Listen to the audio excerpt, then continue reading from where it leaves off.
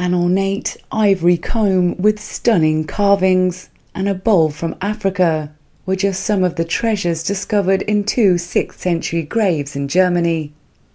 Researchers believe that they might have ended up there after being gifted from a ruler to an important liegeman, or being booty from a war campaign. The comb was found in the grave of a 40 to 50-year-old man, believed to be a horse rider and a prominent personality.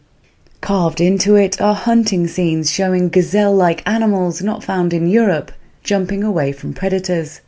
The red ceramic bowl found at the site comes from a workshop in what is now Tunisia.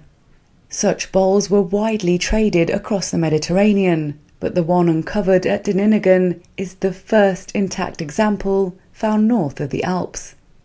The finds demonstrate that contact persisted across far-flung former provinces of the Western Roman Empire even after its fall in 476 CE.